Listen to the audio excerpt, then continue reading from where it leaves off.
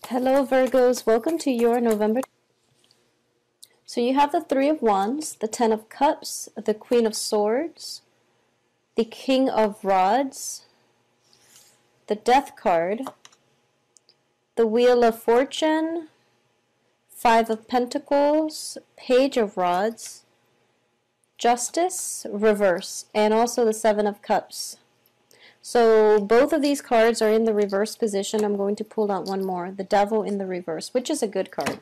And it's a good card to end on that note. So Virgos, let's see what is in store for you here. Okay, so I'm going to put this aside and then we can talk about that in a little bit. It seems to me as if you are starting out with this month looking back at your past, and it's funny because Pisces, was it? Yeah, Pisces were doing the same thing.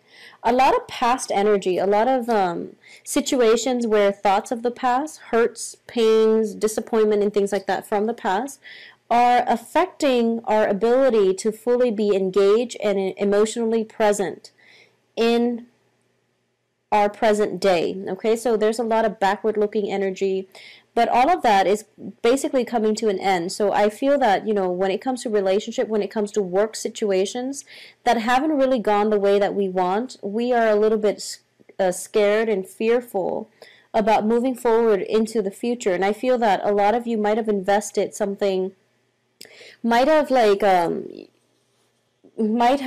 formulated plans with somebody from your past, and the plans didn't pan out the way that you'd hope because the other person were not trustworthy. Okay, so this is a situation that is, you still feel very reluctant about forming new plans and forming new associations, and even trusting that whatever you have in your present right now and the people that are around you in your present moment are completely trustworthy. So this is all a matter of, once burned, twice shy type of situation. But I definitely feel here we do have a threesome type of situation.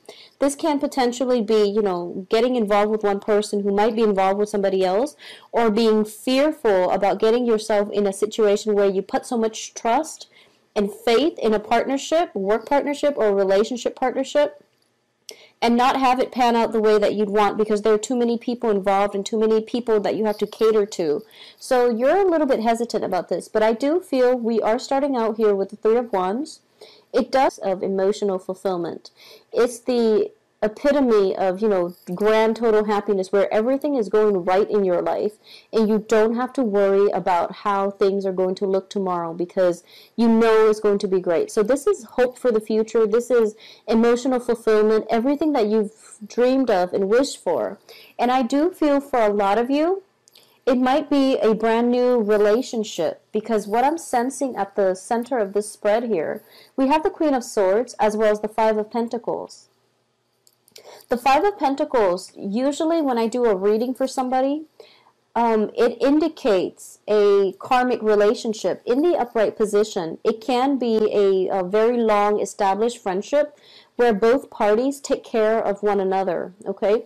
In the reverse position, and especially with this deck, and this is a new deck as you can see that I am trying out, it has a different connotation, but I do sense in this situation, it's a relationship. If you are involved with an air sign, this can be, male, female. It's Gemini, Aquarius, Libra. If you are involved with an air sign in a love romantic relationship, I do feel that the Five of Pentacles is a good card to get in the love front because it indicates two people who are scrapping away their pretenses and trying to work together as a unit. Because no matter what, she's nursing him. So whatever he's been through, whatever battle scars or whatever dire situation he is in emotionally or even physically, she's there for him. It could be construed as one-sided, but I do feel in the reverse, it might indicate that the sympathy, empathy, and even, that ability to relate to one another is going to start to flow both ways. So it's not going to be one-sided. All right. And the thing about the Queen of Swords here is that Queen of Swords are very, very blunt. They're very direct. They are truth seekers, and they don't really tolerate a lot of excuses. So if you are involved with an air sign who has, these characteristics, who's a little bit argumentative, who could be, difficult, and who nitpicks on technicalities. So a lot of signs say that, Virgos are nitpicky. But I do feel that when you're dealing with a Queen of Swords, which is, an air sign, male or female, they are very organized. They are very logical.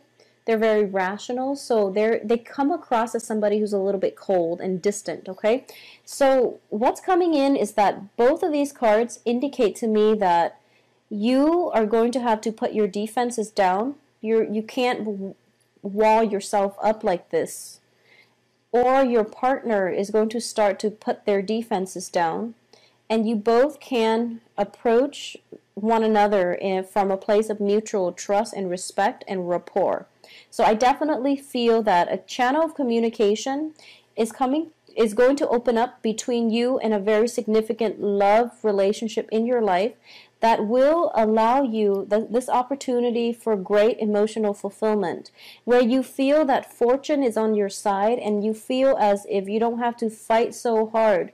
You have a team player. You have somebody on your team who's rooting for you, or at least who's alongside you. As a result of it, you're feeling quite good and you're able to let go of the pain and the hurts from the past in order to proceed and have a better future with this person.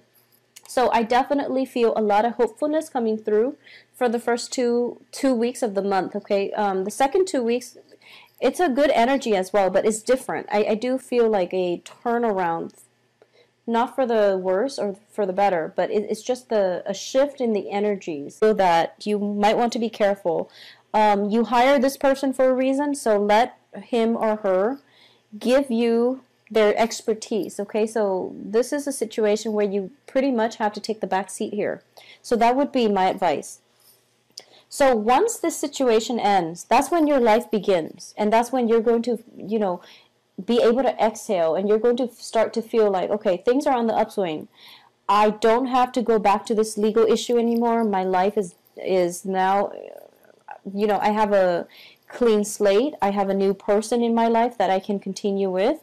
So a lot of you might be transitioning from, a divorce situation to a new person, or a lot of you might be dating a new person while you're waiting for the verdict on the divorce or separation. So there's an element of one thing ending or one thing beginning. Concurrently, another thing is ending.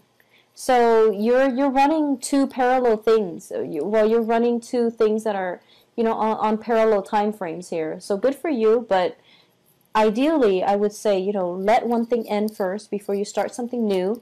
Otherwise, it can create jealousies. It can also create an unstable foundation. So I do feel that's what's happening here, because the people are in the reverse position. So I do feel there's a little bit of a conflict of interest, possibly even communication problems.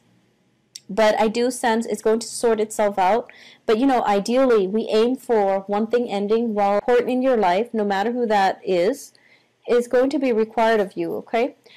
At the end of this month, whatever illusions, whatever hasn't worked for you, whatever projects that you were trying to get off the ground, and